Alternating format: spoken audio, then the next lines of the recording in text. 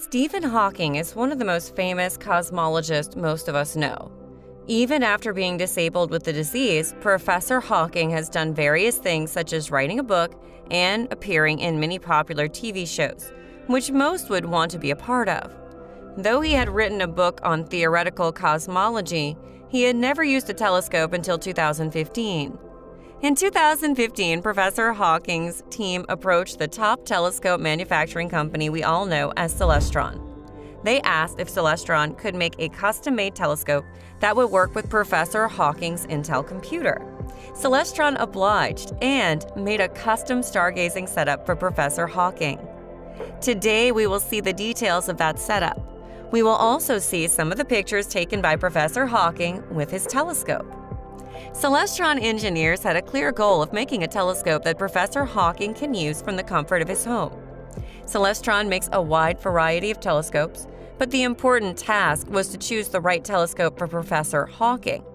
They needed a telescope that was portable and had the ability to observe various objects from the moon to some deep space objects. Celestron engineers zeroed down on the CPC Deluxe 1100 HD model. CPC Deluxe series telescopes work for any type of astronomer. Professor Hawking was a busy person, so he needed a telescope system that would be ready to use without much hassle. His telescope had a tripod wheelie bar to carry the telescope outside his house by his assistant. One of the reasons the CPC Deluxe telescope was chosen was that this telescope has a computerized alt-azimuth fork mount. Because of this computerized mount, there was no need to polar align the mount. This mount helped in taking the long exposure shots of the night sky. Overall, the equatorial tracking was completely avoided to simplify the use of the telescope for Professor Hawking. The biggest secret in Hawking's telescope kit is Celestron's StarSense Auto-Align. This handy accessory replaces your telescope's finder scope and allows the telescope to orient itself to the night sky in about 3 minutes without any user input. Whenever Professor Hawking's assistant took the telescope out and after pressing the Align button on the StarSense Auto-Align, the telescope would align itself. This Auto-Align feature worked great with the inbuilt GPS of the telescope. With this feature, you don't have to worry about the observing location or which part of the sky is visible. The telescope automatically auto-aligns itself in the visible part of the sky. This feature is a huge time saver when you're in the field. It allows for a far more accurate alignment for better astro images. Here in this image, you can see the complete setup with all the accessories attached to this telescope.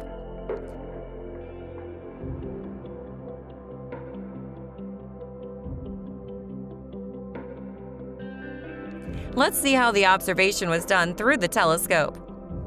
When you want to observe nearby objects and planets in our solar system, then you need a longer focal length so that you can zoom in to view the maximum details of that object.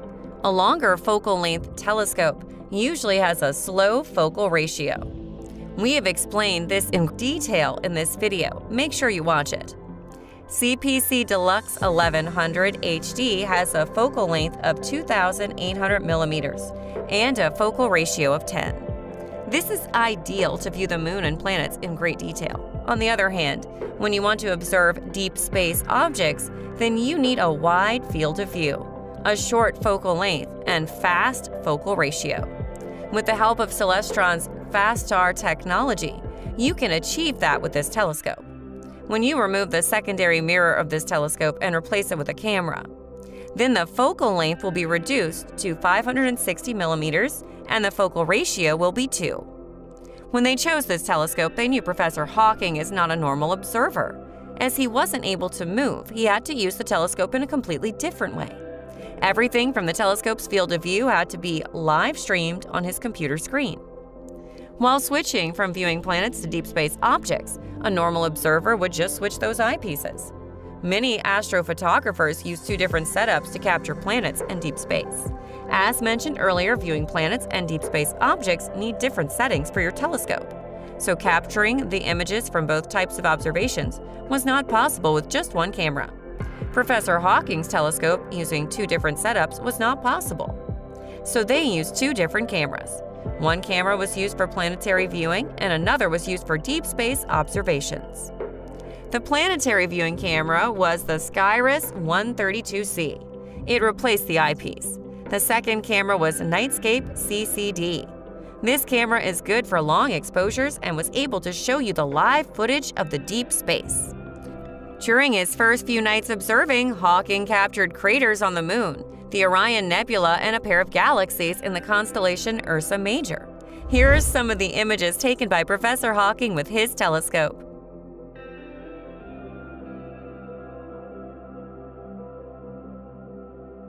All this was connected to a separate computer. Professor Hawking used to connect to that computer through TeamViewer to use the telescope. Overall, the whole setup of Professor Hawking cost around $10,000. With the help of physical accessories, they also used some third-party software to make the use of the telescope as simple as possible for Professor Hawking. So the point of making this video was to let you know that even if you are disabled, you can still enjoy stargazing with an improved or slightly different setup. If you want to recreate this telescope for yourself, then all the accessories, which simplified using the telescope for Professor Hawking, are mentioned in the description. You can also use these accessories if you want to enhance your stargazing experience. For example, if you use an auto-align accessory, it will save you a huge time to set up and align a telescope. If you liked this video, then give it a like and subscribe to the channel for more such content.